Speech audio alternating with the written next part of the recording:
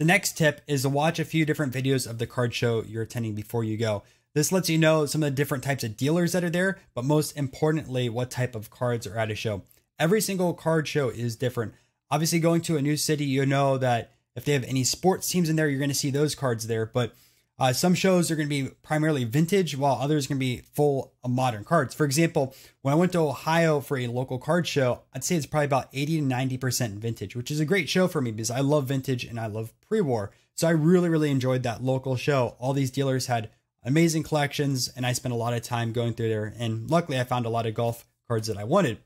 However, if you go to a show, let's say in California, it's mostly going to be modern basketball and a lot of hype cards. That is not what I collect. So if I was going to spend money to travel to a show, I'd rather go to that local show in Ohio rather than the show in California because it really doesn't fit my PC.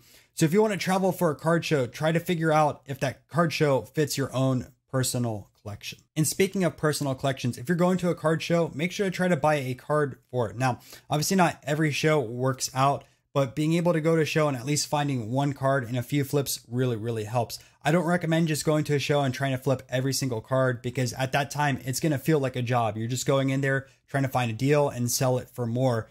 No difference in working full time. If you have a personal collection, you're going to the show to try to find something that you actually enjoy, something that you want to keep for possibly years or upgrade down the road.